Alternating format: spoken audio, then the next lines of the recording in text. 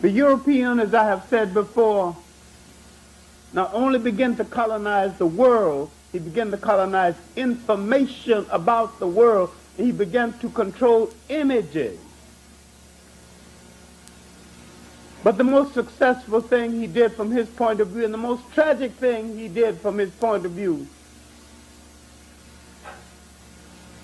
he colonized the image of God.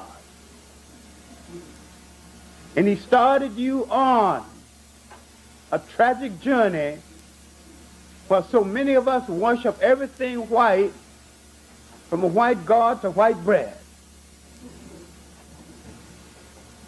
For many of us get a picture fixed in our mind,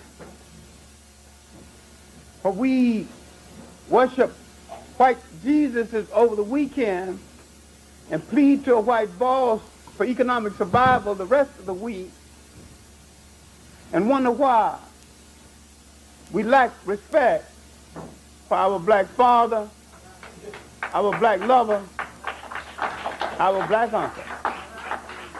If he changed the images around to show himself in power and got people imitating him, then you cannot be your African self.